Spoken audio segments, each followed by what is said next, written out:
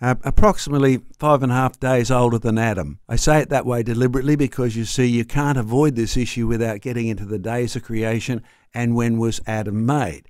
You can't avoid the issue of when was Adam made if you really want to deal with how many people there are on planet Earth. If you plot up the population of planet Earth, you'll find a very interesting phenomena because biologists have been fascinated by this forever. I remember doing it in third year genetics at Queensland University, and the professor said we have a little problem. You see, we know the multiplication rate, we know the death rate. 400 years, everybody on this planet is going to have 1 square metre to stand on and will really need good deodorant. Right, so you'll find that he was predicting a terrible end by biological overgrowth and use of and abuse, right? And then he pointed out a problem. He said, however, if we follow the data back, and remember, they took census in Babylon, they took census in Israel. We have population data for thousands of years, right?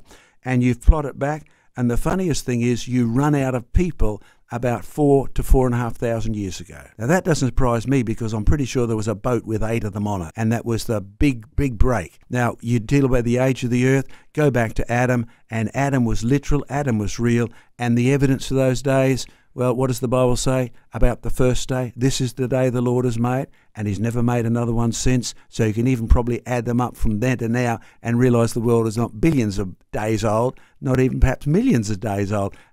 Get about 4,000 to 5,000 years back to the flood, and there a couple of thousand years back to Adam.